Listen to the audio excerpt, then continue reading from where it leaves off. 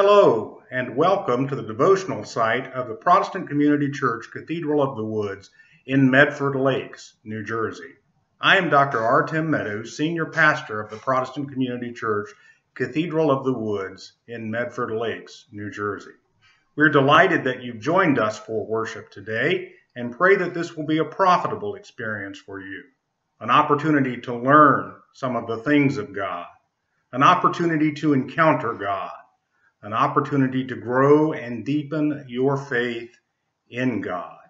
As we gather today, we're reminded that music and labor have often been linked throughout human history. People sing while they work. People sing about their work, both positively and negatively. People sing as an avocation beyond work. And some people sing as a means of work. Perhaps the greatest labor anthem in music came from the legendary late Merle Haggard, who in his Workin' Man Blues sang how he would work as long as his two hands were fit to use. Whether the laborers in the vineyard in Jesus' parable before us today sang while they worked or not, it is clear that those who had worked the longest felt a bit like Haggard when he sang in Workin' Man Blues, "I keep my nose to the grindstone. I work hard every day." Clearly, the earliest laborers thought that while they had done this, others who had worked less had not. But the landowner was acting out of his generosity, and not out of their perceived merit. Hence the point Jesus is making, which guides our worship together today. We gather to worship around the idea that God gives to us out of generosity, not because of our merit.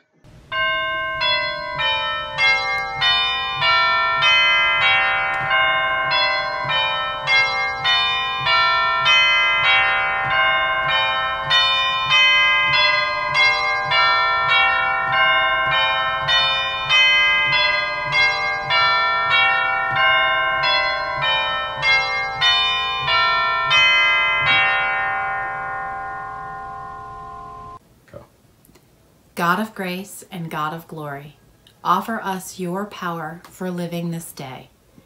God of grace and God of glory, extend to us your mercy this day. God of grace and God of glory, give us your love and empower us to love as we have been loved this day. Amen.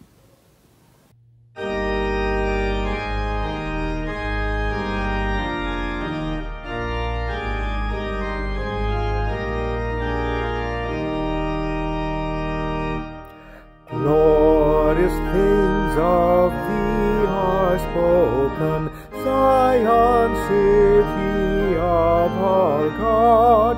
He whose word cannot be broken, formed thee for his own abode.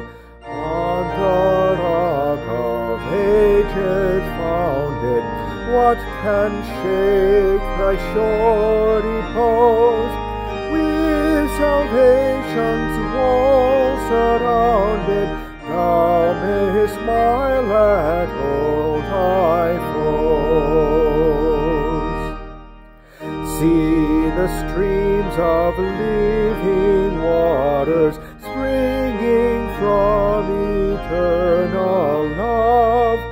Well supply thy sons and daughters, and all fear of want remove. Who can faint while such a river ever does the thirst assuage?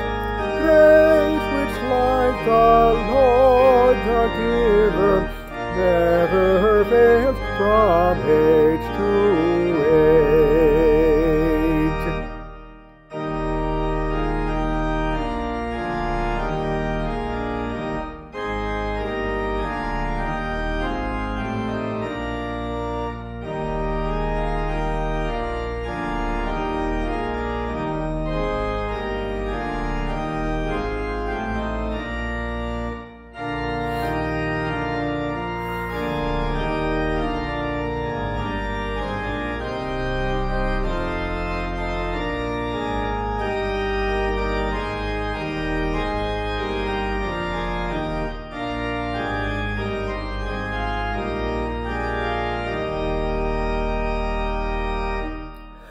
round each habitation hovering, see the cloud and the fire appear, for a glory and a covering, showing that the Lord is near, thus deriving from their manner, light by night and shade by day, safe they feed upon the manna which God gives them on their way. Please join me in the invocation as we pray together. Be present with us today in your goodness, O God. Be present with us today in your greatness, O God. Be present with us today in your grace, O God. With your presence, fill us with each of these things, so that we may honor you and serve others in your name. These things we pray in the name of our Lord, who taught us to pray, saying, Our Father, who art in heaven, hallowed be thy name. Thy kingdom come, thy will be done, on earth as it is in heaven. Give us this day our daily bread, and forgive us our debts, as we forgive our debtors.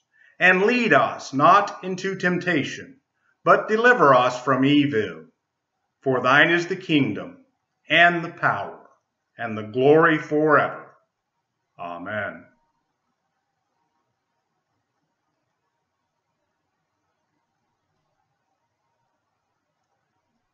Beloved, God is present for us, always filling us with the things we need to live in the image of God in which we are created. Thanks be to God.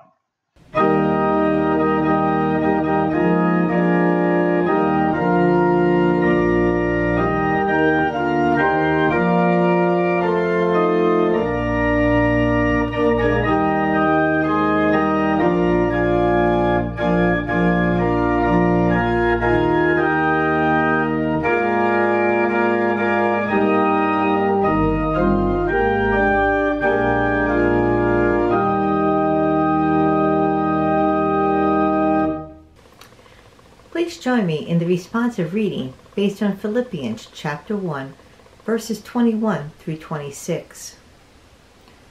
For me to live is Christ. Dying is gain. If I am to live in the flesh, that means fruitful labor for me. I do not know which I prefer. I am hard pressed between the two. My desire is to depart and be with Christ, for that is far better.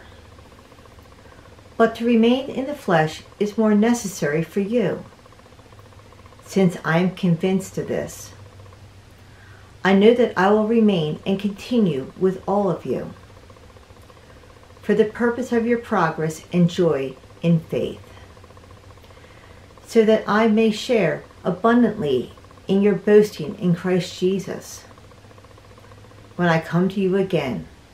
Amen. In Christ alone my hope is found. He is my light, my strength, my song, this cornerstone, this solid ground, firm through the fiercest drought and storm. What heights of love, what depths of peace, when fears are stilled, when striving cease. My comforter, my all in all, here in the love of Christ I stand. In Christ alone, who took on flesh, fullness of God in helpless babe, this gift of love and righteousness, scorned by the ones he came to save, till on that cross as Jesus died, the wrath of God was satisfied. For every sin on him was laid, here in the death of Christ I live. Then in the ground his body lay, light of the world by darkness slain, then bursting forth in glorious day, up from the grave he rose again, and as he stands in victory, sin's curse is lost its grip on me, for I am his and he is mine, bought with the precious blood of Christ. No guilt in life, no fear in death, this is the power of Christ in me, from life's first cry to final breath. Jesus commands my destiny. No power of hell, no scheme of man can ever pluck me from his hand, till he returns or calls me home. Here in the power of Christ I stand.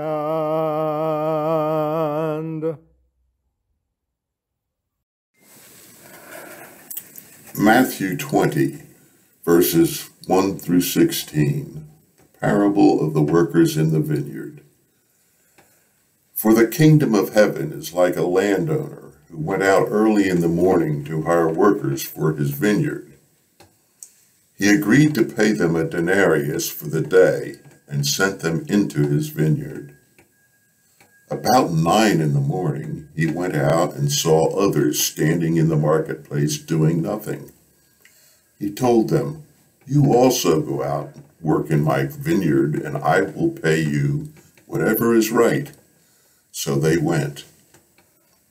He went out again about noon, and about 3 in the afternoon, and did the same thing. About 5 in the afternoon, he went out and found still others standing around. He asked them, "Why have you been standing here all day long doing nothing?" "Because no one has hired us," they answered. He said to them, "You also go out and work in my vineyard." When evening came, the owner of the vineyard said to his foreman, "Call the workers and pay them their wages, beginning with the last ones hired and going on to the first." The workers who were hired about 5 in the afternoon came and each received a denarius. So when those who came who were hired first, they expected to receive more, but each one of them also received a denarius. When they received it, they began to grumble against the landowner. "These who were hired last worked only 1 hour," they said, "and you have made them equal to us who have borne the burden of the work and the heat of the day." But he answered one of them, "I am not being unfair to you, friend. Didn't you agree to work for a denarius? Take your pay and go. I want to give the one who has hired the last the same as I gave you.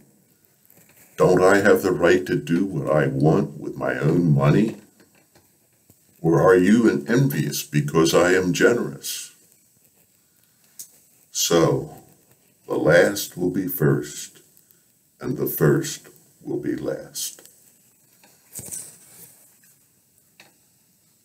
Of the parable of the laborers in the vineyard, from Matthew chapter 20, verses 1 through 16. This is what the text says. Jesus' parable of the laborers in the vineyard is another of his efforts to describe how the kingdom of God differs from the world of typical human experience. The reaction of those who work the longest is what most readers or listeners would expect. Their reaction plays directly into the point that Jesus seeks to make, which is that the kingdom of God is radically different than the world. As Marcus Borg and John Dominic Crossan have observed, the kingdom of God will be a place where everyone present has enough to meet their needs without the charity of others. In Borg and Crossan's opinion, that scenario is what economic justice would look like if it were realized in our world. In essence, this parable is Jesus joining his voice with the Hebrew prophets who preceded him, pleading for justice, mercy, and humility on the part of all. That is the challenge the parable poses. How we realize the challenge is the task of discipleship left to us. That is what the text says. Now here is what the preacher says. While the parable of the laborers in the vineyard is not likely a business model for conducting effective labor relations, it is an accurate picture of the hoped-for kingdom of God and the generosity of God toward all. The parable offers us at least the following to be considered. In the kingdom of God, everyone has a place because God says so. It's God's kingdom, and God intends for everyone to have a place. In the kingdom of God, God can always be trusted to do what is right. And in fact, the truth is, only God knows what is truly right. The kingdom of God belongs to God and not to us. Just as the landowner had to remind the laborers in the parable that he was the owner in charge and not they. In the kingdom of God, we all receive more than we deserve because that's just how God operates.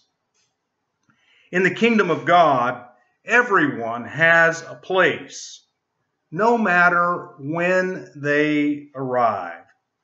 As the Jewish New Testament scholar Amy Jill Levine points out, isn't it interesting that the early laborers in the parable do not want to be treated fairly? No, they want to be treated better than the other laborers. As with the Old Testament prophets who preceded him, Jesus argues that in the kingdom of God, those who have the means to do so bear a direct responsibility to provide in meaningful ways for those who do not, unless they are given opportunity.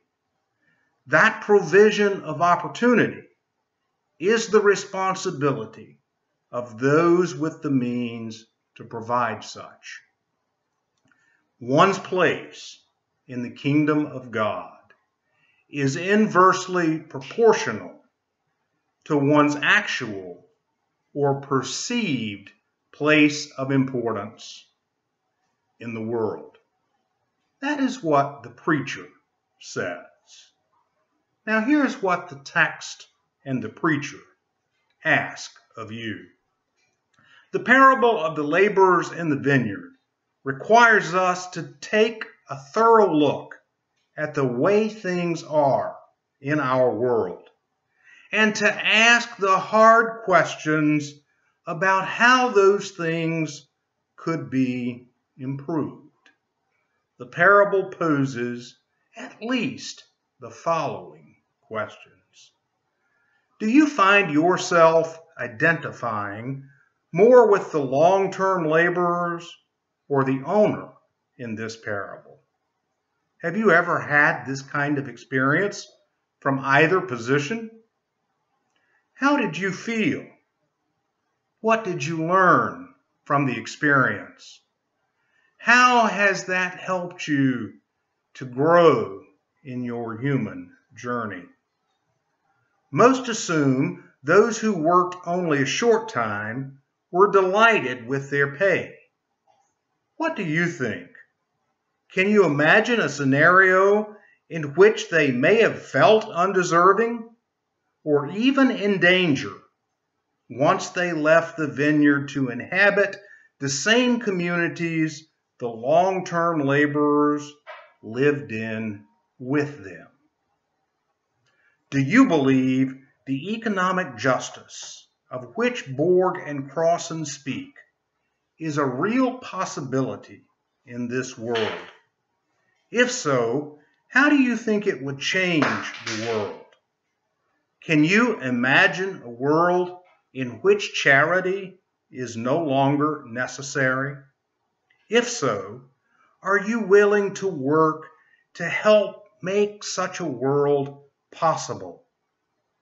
Why do we tend to think of charity as a good thing while viewing economic equality as a negative thing?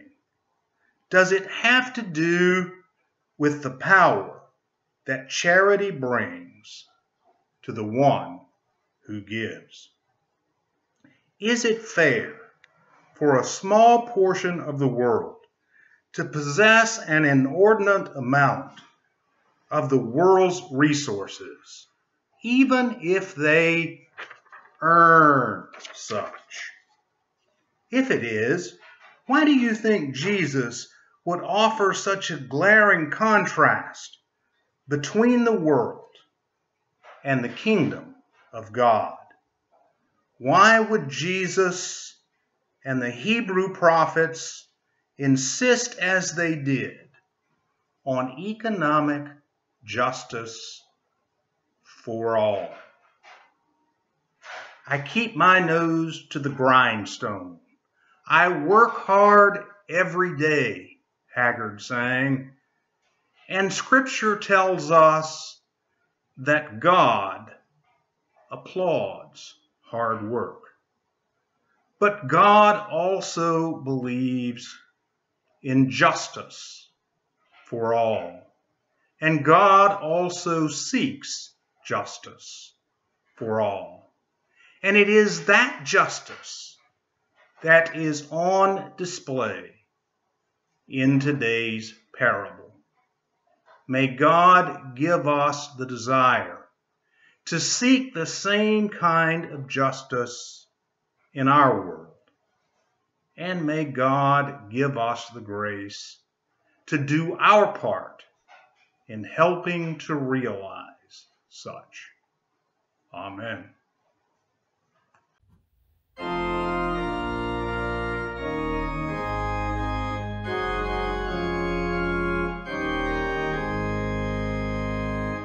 God who made us, Christ who calls us, breath who guides us in the way.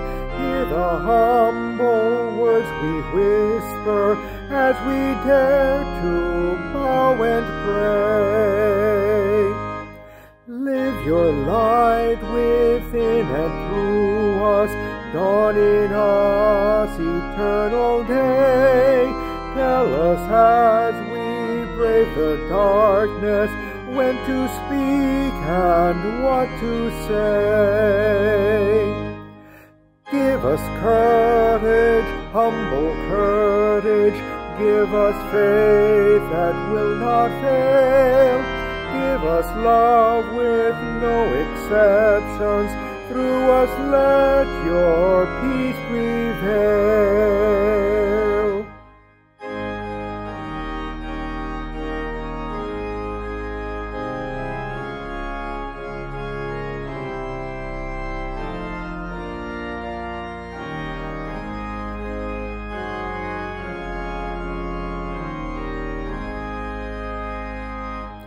God who made us, Christ who calls us, breath you guide from deep within.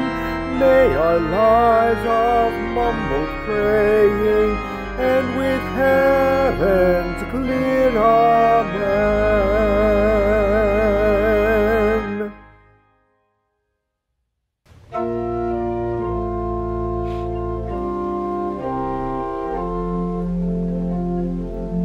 May the light of God shine on us today. May the light of God shine on us today. May it show us where to travel, lead us back if we should stray. May the light of God shine on us today.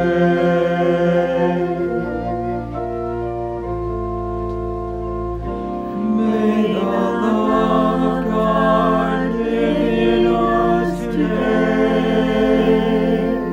May the love of God live in us today.